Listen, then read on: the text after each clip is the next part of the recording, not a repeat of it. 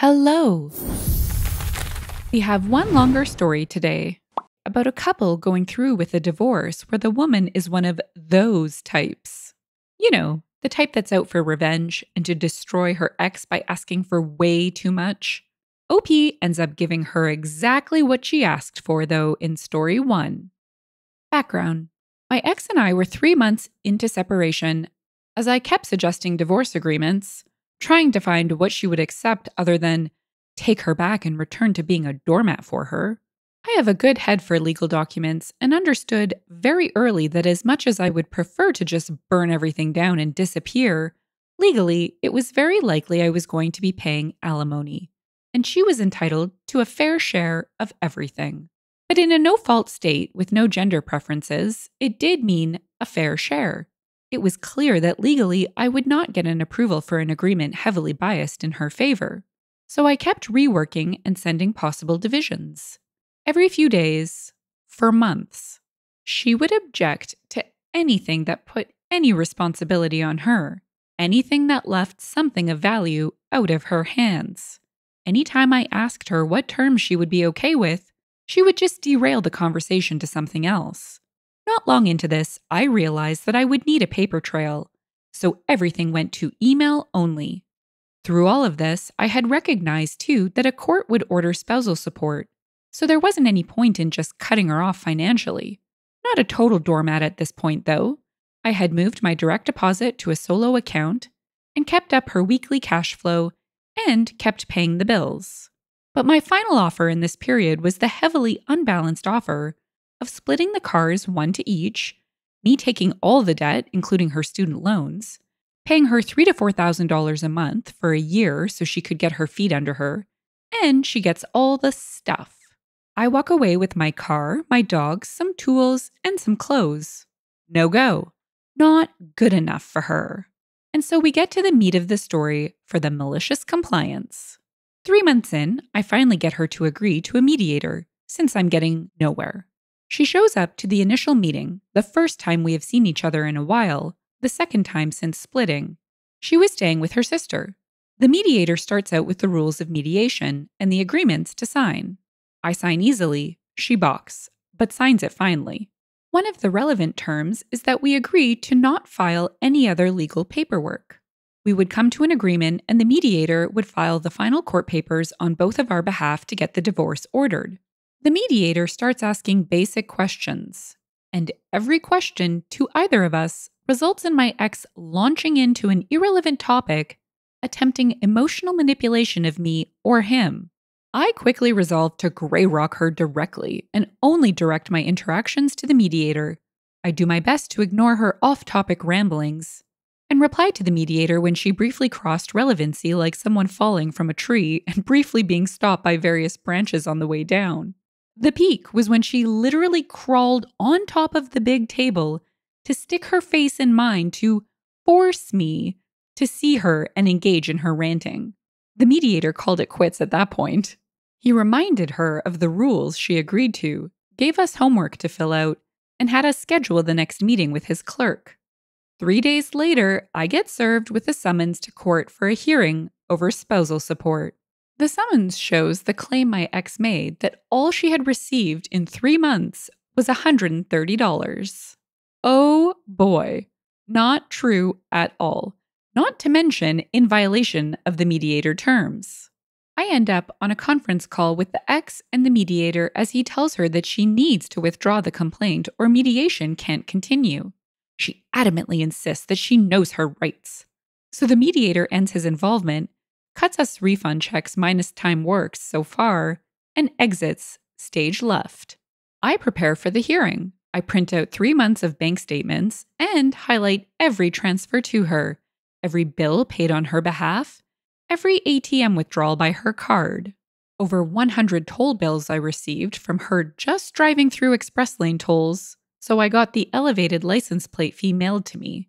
$13,000 and change. You missed a couple zeros in your complaint, I thought. My final stack of paper was rather thick, so I made and printed an Excel spreadsheet summary for the cover sheet. I also looked up the spousal support rules again. It is 40% of the difference between the income goes from the higher paid to the lower paid. Some little wiggle room, but that's it. Simple. She was currently getting up to 72% of my pay once you factored her bills in. This court hearing was a good thing. Not as good as a mediator and fast resolution, but I wasn't likely to end up screwed more here. Not to mention, I had some daydreams of her finding out what lying on court documents might do. Court date rolls around. I show up to court, waiting in the hall outside the family law section.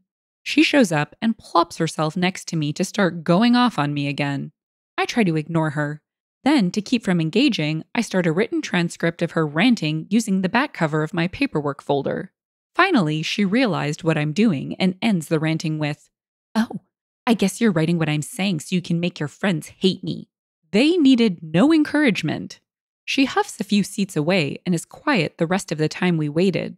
The court officer, not a judge, just someone authorized to handle it since it is a simple and clear legal process, finally comes to get us and we head in. The officer starts the legal speeches, yada yada, then asks my ex if she has anything to add to the complaint. She launches into a roller coaster speech proclaiming all my bad faults, some of which were real, how mean I was to try to divorce her, and how I obviously didn't need any of the money I made, because he is just going to live somewhere simple and cheap anyway. Yeah, her words. The court officer returns to the present like someone climbing down from the kitchen table after seeing a rat run by, and she asks me if I have anything I'd like to say. She can see the stack of paper and eyeballs it as she is talking. I hand over the stack, tell the officer that the summary sheet on top should help clear up the financial points, and just verbally start going through the items. At each one, my ex interrupts to give a reason why that item shouldn't count. Every single one. The officer keeps asking her to stop interrupting, but to no avail. We finally finish the list. The officer is shaking her head slightly and says, "Mr. Yen, this court process is to ensure that both parties are doing the right thing. So all of the," and gestures to encompass the stack of paper, "needs to stop right now. We will garnish your paychecks for the amount specified by law and send that to her instead." I know it's a win. I knew it was going to be. She didn't. She sat there all smug as we get into the calculations. I asked for a couple of adjustments to keep the amount of her car payment since I co-signed and I wanted to be sure the bill was paid. I expected that she would refuse or overspend on other stuff and be unable to pay it. I didn't want to give her the power to trash my credit. The officer agreed. I then asked to keep the insurance payment amount too, for much the same reason. Also agreed by the officer. My ex continued to be smug. I know she was thrilled at the idea of getting a court check directly. It sure would show me. Everything wrapped up. We got the totals, signed papers, I handed over a check for the first payment, and the officer got up to make copies of everything. I asked the officer if I could wait in another room while she did, and got an agreement with a bit of side-eye at my ex. I got my paperwork first, with the officer saying, "It might take a few minutes for her to get her paperwork, but you are free to go." I got the hint and left immediately. I had parked a few streets away anyway, another barrier if she couldn't park near me. I got in my car and immediately called my cell carrier and canceled her phone. Does she want to set up her own plan? I can't answer that. I am obeying a court order to remove her from my accounts. Okay. And worked down the remaining subscriptions I was paying for that she used. I even had the bills in front of me from court with account numbers and customer service numbers right there. I was done and driving home when she started blowing up my phone with incoming calls, demanding to know what I was doing. Then texts from her sister's phone. Then calls. I just grinned and didn't answer any of them. She stopped after an hour or so and gave me a few hours of silence. Then all caps email with a screenshot of the Netflix inactive account message. OMG, even Netflix? I admit, I giggled. The fallout wasn't over, though. A month later, after she realized how much less she has from me after winning her case, she files an appeal. It is denied due to lack of reason. A month later, she files a complaint that I wasn't paying her car payment. Just an excuse to get into court. I had been paying it, and I was also pretty confident that even if I hadn't, she didn't know how to get into that loan's account. She legally could, just never had cared to learn how. I had a lawyer at this point, and we both go to court. She is going to join by phone.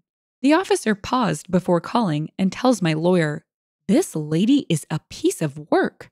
The validation of that statement will always remain with me. The call goes predictably. My ex makes irrelevant rants. The officer keeps shutting her down. Finally, asks my ex for proof that I wasn't paying the car payment, as she is holding statements and check images proving I had. My ex nearly screams, "I just know he isn't so he can hurt me." The officer replies, "I am holding proof that he has paid it and is satisfying his legal obligation. The complaint is dismissed. Thank you," and hangs up on my ex. Divorce took another 10 months. Lots more crazy. Teaches her newbie lawyer a hard lesson. And I walked away with even less alimony than the spousal support, and only about 60% of the debt. I lost my dogs to her, though. My only regret in the outcome. One is certainly past old age limits now. The other is in that range. I still miss them. In the comments, Rose Reader said, "It's always nice when people show you how right you were to leave them." OP replied. She asked me several times, "Can we be friends still?" At first I said, "That depends on how smooth the divorce goes." Later, I didn't bother replying.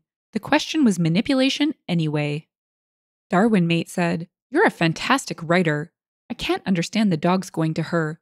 What was the reasoning there? I hope she looked after them." OP replied, "To hurt me. It was the only leverage she had over me. They were a big point of why it took so long.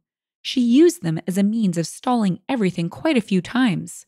I eventually had to make the choice to let them go to remove her leverage. The court saw them as property worth a set amount of money. Heartless in a lot of ways. OP, she's a total witch for taking your dogs. I'm sorry you had to lose them to her. Ugh. On the flip side, you needed to get this leech out of your life.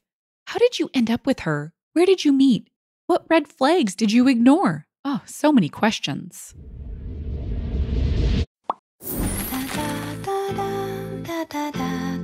If you've enjoyed the story and would like to hear more, consider liking, subscribing, and leaving a comment. Thanks, and bye for now.